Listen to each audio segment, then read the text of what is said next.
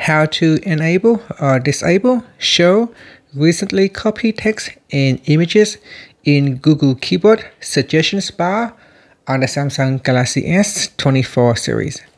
First, tap on the home button to go back to the home screen. From the home screen, swipe down at the top, then tap on the settings icon. Next, in the settings page, we scroll down, then tap on General Management.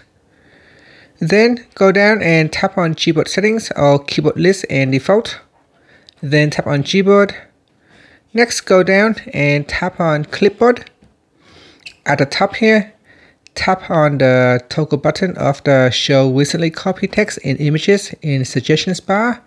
So tap on it to switch it off or turn it on. When it is on, then in your keyboard, if you copy images, then it will show.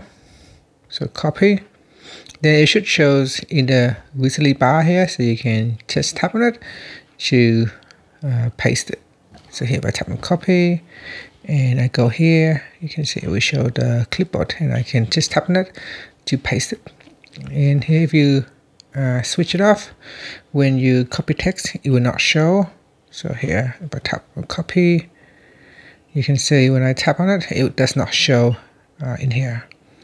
And if I switch it on, it should show in here, where I can just tap on it to paste from the clipboard.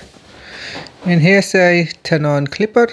Keyboard clipboards let you copy text and images, keeping them for 1 hour to quickly paste many things at once. So I'm going to turn on clipboard. And that's it. Thank you for watching this video. Please like and subscribe to my channel for more videos.